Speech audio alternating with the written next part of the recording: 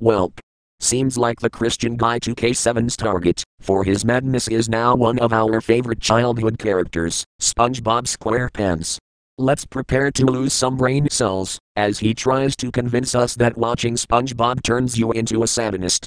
I am gonna get a lot of hate for this, but I don't care. You remember the show SpongeBob SquarePants? His full name is SpongeBob Quick Hair SquarePants. He lives in Bikini Bottom. He works at the Krusty Krab, and he has a lot of friends like Patrick, Sandy, Mr. Krabs, Plankton, Gary, and Squidward. Do you think it glorifies God? No, it doesn't. This show is satanic and it cannot be allowed in our Christian world. Buddy, it's just a kids show. Not everything on your TV screen has to be religiously appropriate and 100% in line with your specific brand of Christian beliefs. Why can't kids just be kids and just enjoy the silly jokes that SpongeBob and Patrick get up to in their silly ocean-themed world? The devil is behind this. The devil is behind My Little Pony, The Fairly Odd Parents, Gravity Falls, Disney, Mickey Mouse, Stranger Things, The Loud House, and Middlemost Post.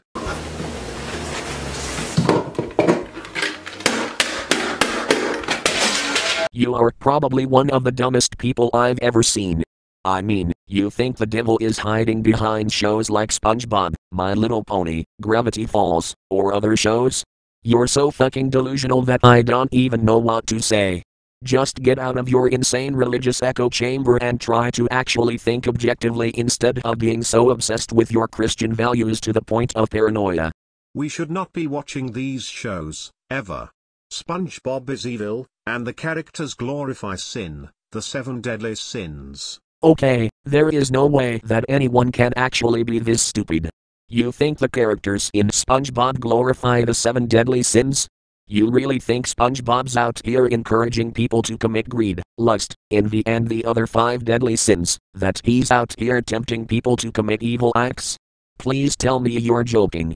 Even worse, there are satanic rituals, like Illuminati. Illuminati is demonic. And you should hate Illuminati. Oh come on now. That conspiracy theory has been debunked like a million times. There's no such thing as the Illuminati, you were just been reading too much online bullshit. Do some fucking research on those topics, before you spread dangerous misinformation. SpongeBob even has Illuminati when Squidward decided to join a club, which is the pyramid of the Illuminati's eye. Okay, that's just fucking ridiculous. The Illuminati is a completely made-up conspiracy theory with no truth behind it. You ought to do some research and expand your knowledge beyond the narrow-mindedness you currently possess. I can't believe they made this, and can't believe I even used to watch it like you guys.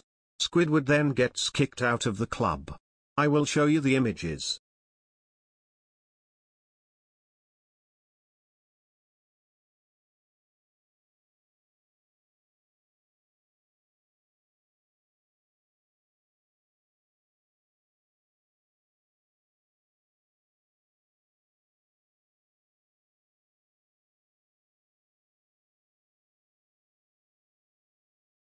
So in Psalms 101:3, it says, I will not set not wicked thing before my eyes, I hate the work that turn aside, it shall not cleave to me. In Isaiah 5:20, it says, Woe to those who call you evil good.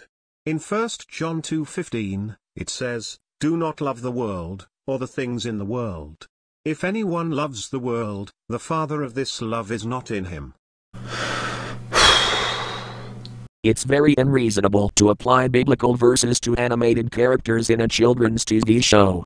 I mean, you can't possibly believe that SpongeBob, Patrick, and the rest of the gang are real. It's a fictional cartoon, it doesn't have anything to do with religion or real life. I almost forgot about the 7 deadly sins.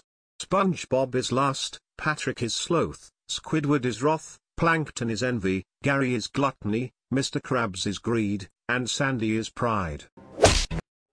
You can't be serious, can you? Tell me, how the actual fuck do these characters represent the 7 deadly sins? You can't just assign each character a deadly sin based on 1 or 2 personality traits or actions they've taken. People are complex, they don't fit neatly into these pigeonholes. And why is Sandy pride and not Mr. Krabs? Krabs is definitely more prideful considering he often brags about his wealth and achievements. You need to re-examine your theory, because it's totally absurd and makes no sense at all. If you say bruh, you are bashing opinions, and it's not demonic, God is going to encounter you. God encountered me once, from watching SpongeBob SquarePants, in August 5, 2023. God encountered me of my every sin. He confronted me a lot at that time. You are telling me God will punish me for watching SpongeBob SquarePants? This is just fucking insane. It's just a fucking children's TV show, it's not demonic, and God doesn't get involved when people watch certain TV shows or movies, because it's not how it fucking works. So, if you are watching this show, stop watching it now. Because it contains Illuminati, unless you want to continue being lukewarm for the rest of your life. Amen. Are you listening to yourself right now? Watching SpongeBob SquarePants is not going to cause God to encounter me. Also, this has nothing to do with one's faith or whether they are lukewarm or not, it's simply just a children's show. But either way, thanks for watching today's video. And honestly, I've never before felt such rage and disbelief towards such an absurd conspiracy theory video. All it does is spread misinformation and fear, which is very dangerous, and I strongly encourage everyone to do their own research and think for themselves. But anyways, thank you for watching, and I will see you all later in the next video. Peace out.